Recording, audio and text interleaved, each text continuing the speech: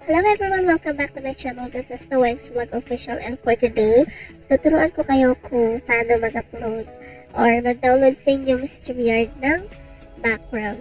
Ayan. So, background as a gift. Sa background po sa Streamyard, pwede tayong gumamit ng either a picture, an image, or a GIF. Kapag image po, ganito lang siya. So, makikita mo yun pag nag-share screen ka. Ganyan. Ayan. Makikita mo siya ganyan sa background. Kapag GIFs naman ganito, gumagalaw siya. It's like a video pero hindi siya MP4. It's a GIF. Ayan, GIF.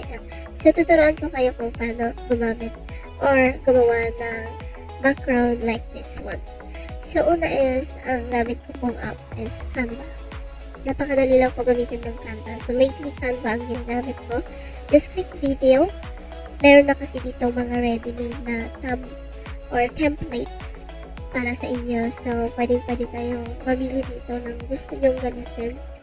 So, maghanap lang kayo dito. Pagtsagaan nyo lang maghanap. Marami dito mga ganda na templates.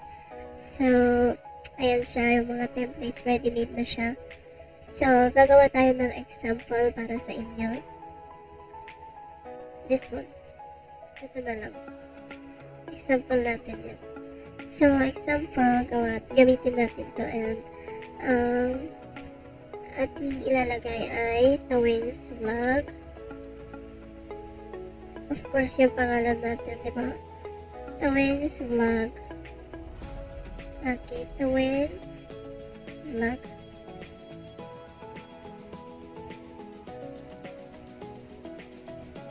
Okay. Ganit na natin to. And then, gusto ko siyang dagdagan ng live stream, ganon, or on live. Ayan, live now. Okay, lagay natin dito. So, it's not live now. Ayan. So, bahala na kayo mag-adjust kung gaano kalaki.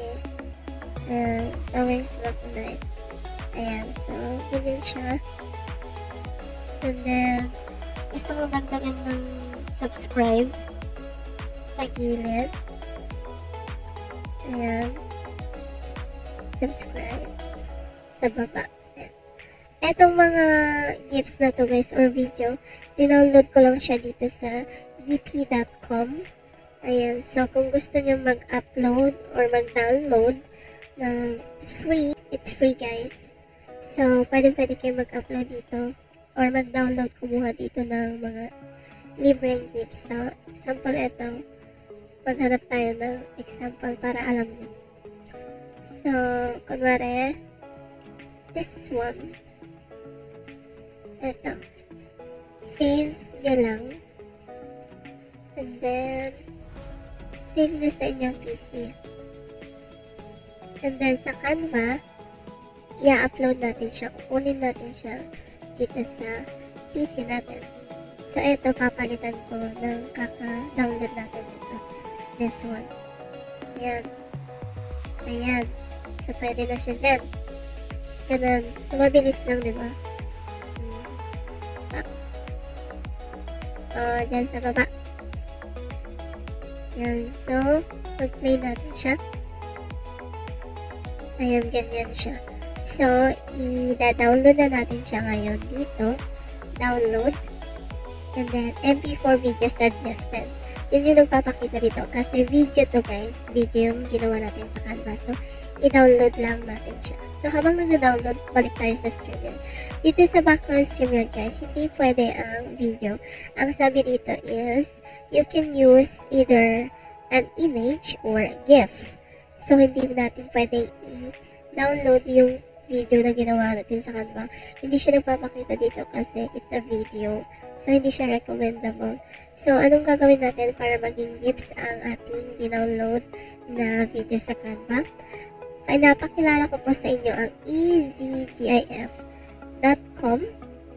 Ayan, easygif.com. Ilalagay ko na lang sa description ko below.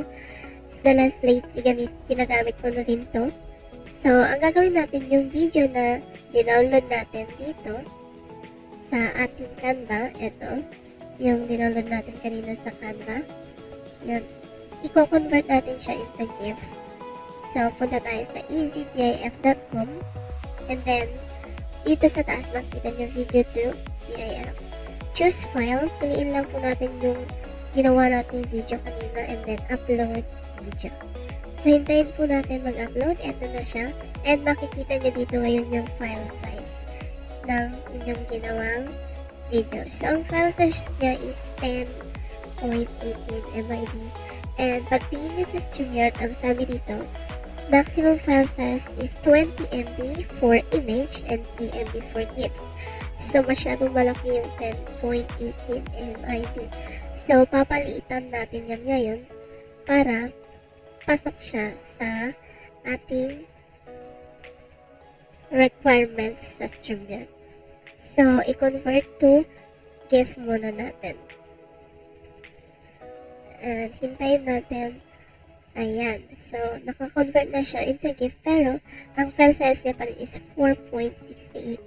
Ano ang gagawin natin para ma-reduce ang kanyang size? So, we advise you to optimize the GIF to reduce file size. So, nandito na yun yung optimize. I-click lang natin yung optimize and then try natin ng 70 and then optimize GIF. Ayan. And then, dito, 2.38 na lang siya. So, sa Streamyard, kailangan lang natin ng 3 MB for GIF. So, pasok na siya. 2.38 MB na siya. So, pwede na natin siyang i-save dito. Save lang natin. And dito, nagsisave na siya. And then, balik tayo sa Streamyard. Try na natin ngayong i-upload or i-download sa ating Streamyard background. Dito sa add background, add images, and eto na siya. So, naging GIF na yung ginawa nating video, kaya makikita nyo na siya dito sa inyong download sa inyong computer. So, here we are, uploading na po sa ating Streamyard ang ating kakagawang GIFs. And let us check kung paano ang itsura niya kapag ginamit natin siya. Waiting! Guys, sa mga hindi pa po pala nakakapanood ng aking bagong tutorial, meron din po akong tutorial sa Streamyard overlay. Ito, yung mga overlay na to. If you want to watch on how to do this one, nasa taas po or makikita nyo yung link dito sa taas or sa ilalim ng aking description. You can also watch this video. Upload na yata yung ating ginawa. So, eto na siya. Tadaan! Ayan. So, eto na yung kakagawa natin. So, makikita nyo sa taas, Tawengs Vlog Live now. Ayan, subscribe. Ayan, so, okay na. Nakapag-upload ulit tayo ng panibagong background sa ating Streamyard. I hope you like this video and sana nakatulong sa inyo. Again, guys, if you want more tutorial videos on my channel, just click the notification bell for more upcoming videos and comment down below for more uploads. So, don't forget to like, comment, and subscribe to Tawengs Vlog Official. Bye-bye!